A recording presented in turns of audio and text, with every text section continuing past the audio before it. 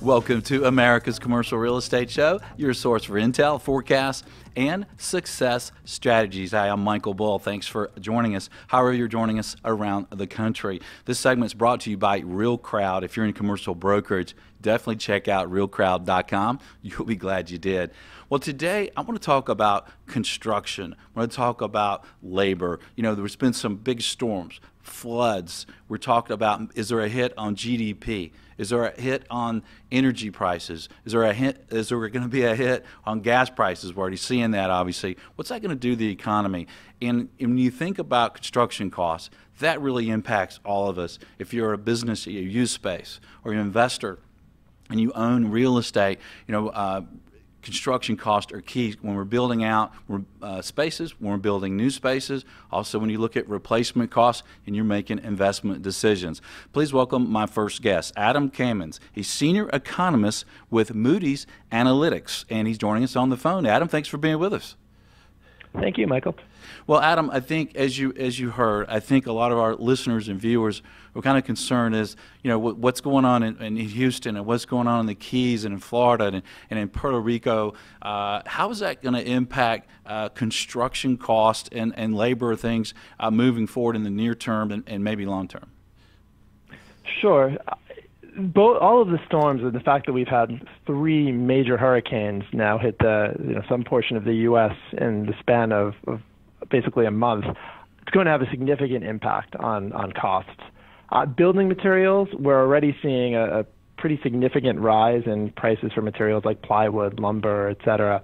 And labor shortages as well are going to play a significant role. We've already seen actually, before these storms that it was getting harder and harder to find construction workers, which was pushing up, costs for workers, pushing up wages, and with more and more demand now for rebuilding, that's going to have an even more significant effect along those lines.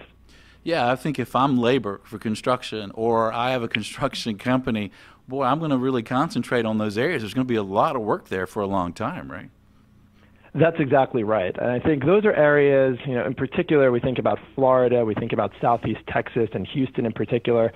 These were areas that were growing very rapidly already. There was a lot of demand to begin with before these hurricanes hit. Now you kind of tack on a major rebuild that's going to need to take place, especially in Houston. And demand is going to be, kind of go through the roof in a lot of these places. And so that's going to put a lot more pressure on wages in that sense. And that's going to have a national impact because you're going to see more and more demand kind of funneling to these areas that were hit by the hurricane. And that hits, all real estate markets throughout the country. Right, and you mentioned Houston, and Houston is kind of the capital of the U.S. Gas market, right? Fuel, oil. That's right. So, and we're seeing the prices going up on gas. I filled up my pickup truck this morning. Yeah, I'm from the South. Got a pickup truck, and it stopped at $100 and didn't fill it up. That hasn't happened to me in a while. And of course, gas prices impact prices and companies all over the U.S. What do you see there?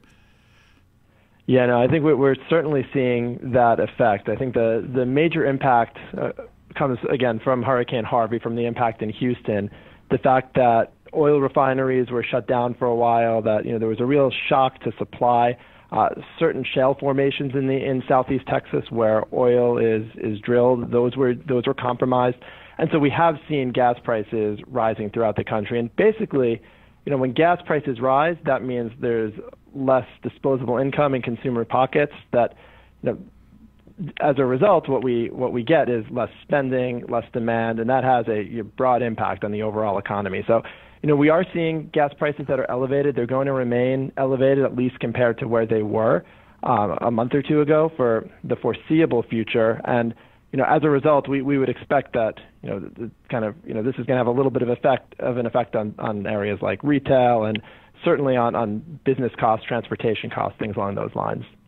Yeah, I was filling up my car have a car too. Look at that. And and went into the station, and the guy said, aren't you going to buy anything in the store? And I said, no, I spent all my money at your gas pumps, so I can't spend any money in the store. It's beyond my budget today. And so how long might these gas prices be impacted? Are they going to come back down, or are the oil companies going to say, this is where we should be? They probably will make their way back down gradually. We are seeing more and more refineries begin to get back online, and actually it's been a little bit of a surprise that it's taken as long as it has. There actually was a little bit more damage to some of the oil refineries along the Gulf Coast than it initially appeared. So it's taking a bit longer than expected to kind of get supply back up to where it needs to be. But we will eventually see, it probably not this year, but as we get into next year, we will see gas prices kind of get back, to where they've been, and we'll get, the dominating forces that, typically take place with, global supply, global demand, shale drilling, things along those lines. That will kind of move back to the fore in terms of what's setting oil prices.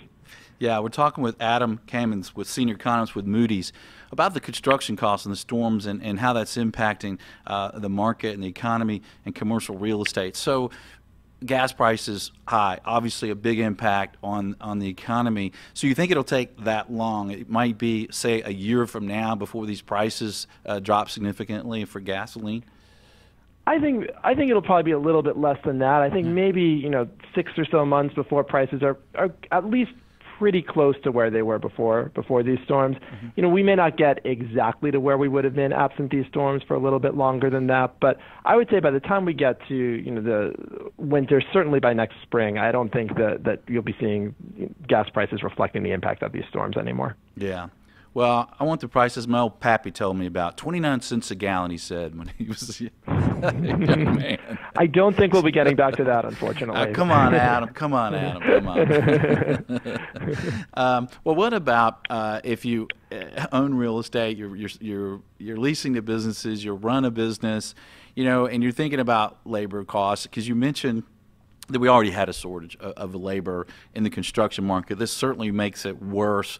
What do you expect for labor and construction prices moving forward? Are we going to have just a surge in Texas and in Florida, or are these prices going to rise across the country, and how long might that last?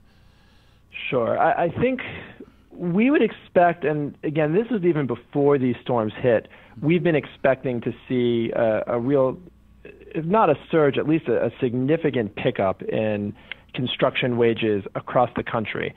Now, the demand is going to be so pronounced in Southeast Texas and Florida that I think you'll see a little bit more of a surge in prices there. But I think you'll see it across the country. And because this is not just related to the hurricane, right? The hurricane is going to power kind of an additional surge, but we're at a place right now where there's been a lot of demand coming from both the residential market and the commercial market, and not enough construction workers. On top of that, you have the impact of tighter immigration policy that may be kind of choking off some additional supply of construction workers. All of that basically means that you're going to get probably sustained upward pressure on construction costs for a while. So I don't think you may get a little bit of a temporary spike coming out of the rebuilding from the hurricane, but unlike gas prices, this is not the kind of thing where I think we'll be kind of back to normal or back to where we were 6 months ago, a year from now. Well, that's interesting, because one of the impacts on commercial real estate is new supply, right? And I'm wondering if costs rise, if that's going to curtail some of this new supply, although we don't think we've oversupplied in a lot of markets, but it's always a concern that we build too much, right? Well, Adam, what would you say as a closing tip for commercial real estate people around the country related to construction cost and labor and gas prices moving forward? I would say that it's worth keeping an eye, in the next few months, that there might be some surges that take place, especially, in terms of construction costs, materials costs, worker costs, but basically just to take the long view that, we are going to see kind of an upward creeping of wages. Like I said, I wouldn't expect that, wage pressures and cost pressures are going to completely abate. But if things, look extreme in the next month or two, don't overreact to that either, and that, things will kind of get back into equilibrium in terms of how they're growing. Right. We can take it easy, take a big sigh, and relax. Deep breath, right? Well, Adam, thanks for joining us. Great information, sir. Sure, my pleasure, Michael. Thank you. All right, and stay with us. We'll have more on construction costs right after this. Stay with us. I'm Michael Bull. This is America's Commercial Real Estate Show.